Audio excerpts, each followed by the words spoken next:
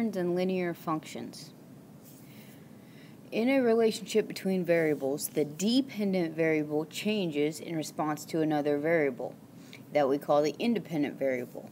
In general, we call x the independent variable and y the dependent variable. It's not always the case because sometimes we use other letters, but that's the general idea. So x would be the independent and y would be the dependent. The values of the independent variable are called input values or inputs, while the values of the dependent variable are the output. What that means is you put in a number, input a number, x, and then you do something to it, and then you get a number out, which is your y. So you put in an x, and then you get out a y. That's kind of how we usually think about it.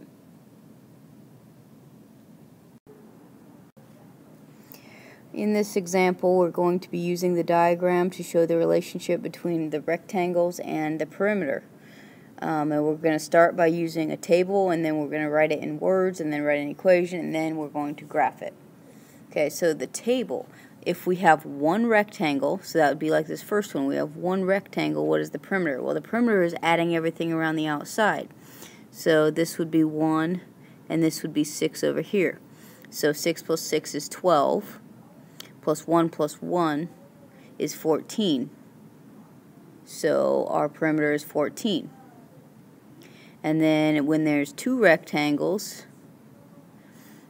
we have 6 and 6. So this over here is still going to be 6. 6 plus 6 is 12, and then plus 2 is 14, plus the 2 more down here, which will make it 16. Alright, then the next one, if there's 3 rectangles, we're going to have the 6 and the 6. It's still going to have the 12. And then we're going to add 3 and another 3, or 3 times 2. So that's going to give me 18. And 4, if we have 4, we have the 6 and the 6. So it's still going to be 12. And then we have 4 on top. And another 4 on bottom, so 4 times 2. 4 plus 4 or 4 times 2, it's the same thing. So that would make this 20. So our perimeters are 14, 16, 18, and 20. And that would be how we could end our table. Just stop our table right there. And if we want, we don't have to show the work in here. And just have the numbers. That's fine. But your numbers should be 14, 16, 18, and 20. And then 1, 2, 3, 4. Okay, so now that we've done the table, we want to write it out in words. What does this mean in words? Well, what did we do when we were doing the table? What we did was we looked at the number of rectangles. So we take the number of rectangles. So 1 rectangle, and then we had 2 ends here that were 1. So we multiplied that by 2. And then we have 2 6s. On every single one, there's going to be 2 6s. So we're going to add 12. Start with 12. And then we add 2 times the number of rectangles.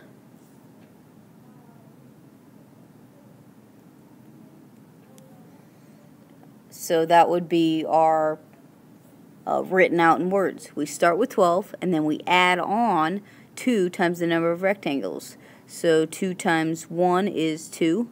So 12 plus 2 is 14, and that's correct. 12 plus 2 times 2, because there's 2 rectangles, is 14, and then so on. So that is our correct way to write it out in words. The next part says to write an equation. Okay, so an equation, if we say that y equals the perimeter, and x equals the number of rectangles, because we put in the number of rectangles to get our answer here. And then when we wrote it out in words, we started with 12, so our perimeter is going to equal 12, and then we added on 2 times the number of rectangles, which the number of rectangles is x. So 12 plus 2x, or y equals 2x plus 12. And that would be your final answer. And finally, we need to graph it. So how I'm going to graph it is I'm going to change the numbering system, and I'm going to go by ones on the bottom, and that's the number of rectangles.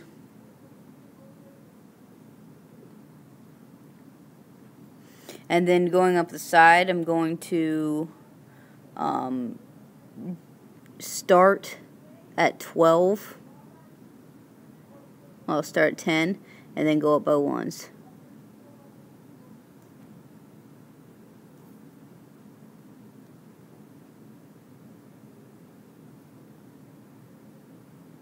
Okay, and that's going to be the perimeter. And you should be labeling these just like I have. Okay, so now if we look back at our table, that'll help us. So look back at what your table says, and it says that when there's one rectangle, there's a perimeter of 14. So I just put a dot there.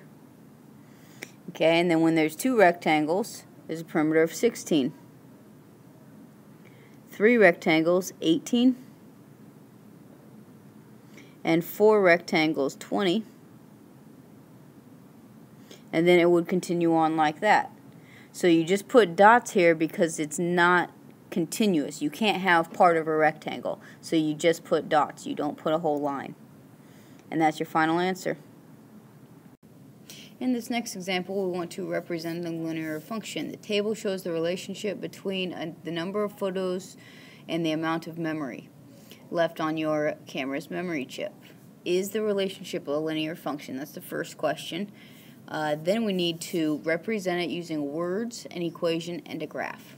Okay, so is it a linear function? When we're trying to decide if it's a linear function, we have to look at our x terms, which are our independent variables.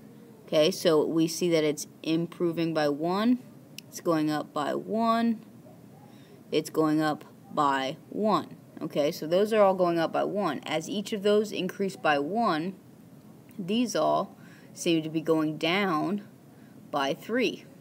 Subtract 3 from each of those. So because they are even increments in between each one, so plus 1, plus 1, plus 1, minus 3, minus 3, they are all the same in the x's and the y's individually. It is a linear function. So yes, it is a linear function because the s always increases by 1 and the y always decreases by 3. Now we want to write this out in words, and that's going to help us write it out in words. Okay, so what we need to do is explain what is happening.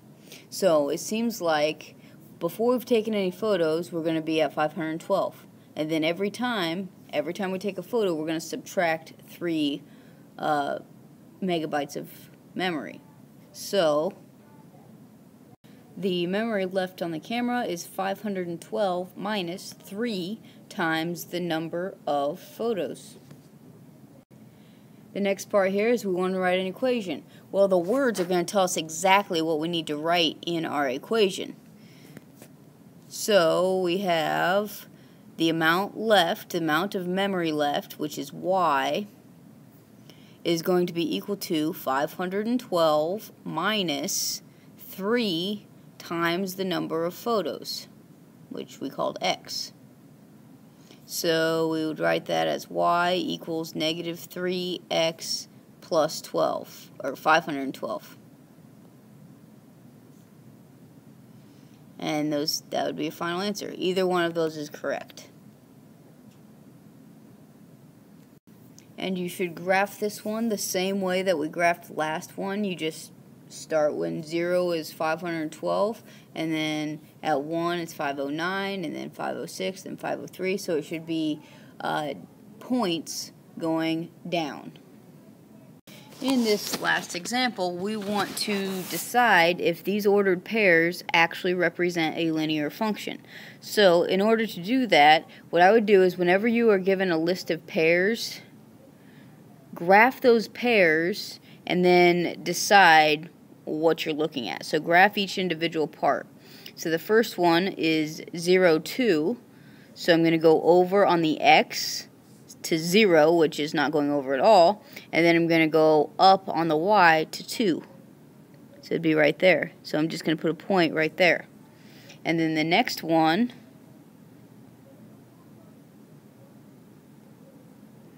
is 1, 4. So I'm going to go over to 1 on the x and then up to 4 on the y. I'm going to put a point right there. Okay, so far it's a line. The next one is 3, 5. So I'm going to go over to 3 and up to 5. Well, it's already not a line, but let's graph the last one anyway. So the last one is 1, 8. So I'm going to go over to 1 and up to 8. So this is not a line because everything's kind of in random order. We can't draw a single line through all of the points without it being curved.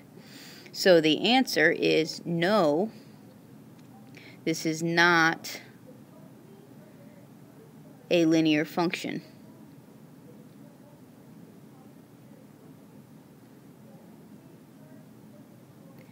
Because there is no line through all of the points.